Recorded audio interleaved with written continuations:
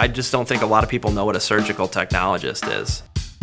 You know, you watch TV shows and they're like, oh, there's the surgeon, there's the nurse, but there's so many other people in there that are there to help. I wish people knew surgical technology exists and what a rewarding career it can be. I've always had a passion for wanting to work in the medical field and helping people, and that passion really actually came from my last career where I was working with the United States Coast Guard. You can absolutely draw parallels between the Coast Guard and how things work in an operating room. You always have kind of your chain of command, people that you know you're going to be working for. There are defined roles. I think that was a really great part of the military. When everybody is working in their specific role, everything runs very smoothly and makes everybody's job really easy.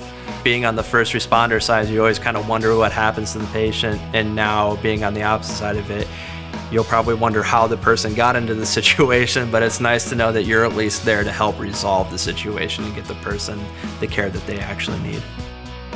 As a surgical tech, you're going to literally be shoulder to shoulder with the surgeon. It's important for you to have a deep understanding of the procedures so you can anticipate what the surgeon's going to need. A lot of the tasks that you're doing seem like as simple as, well, we're opening, you know, this package, or you were learning to put on a gown or gloves, but you're breaking years of tendencies of not understanding, you know, how to do something aseptically. So the training for this is extremely important, and I mean, ultimately can help save somebody's life.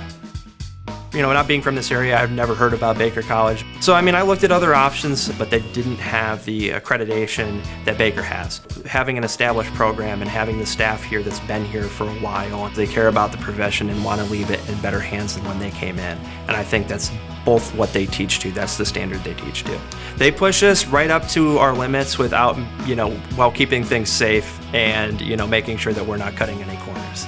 Baker just does a really good job of allowing anybody who's willing to put in the effort to give the effort into that individual to make sure that they succeed in their career path. I think they do an excellent job of making sure that your baseline knowledge is something that any employer is going to be looking for.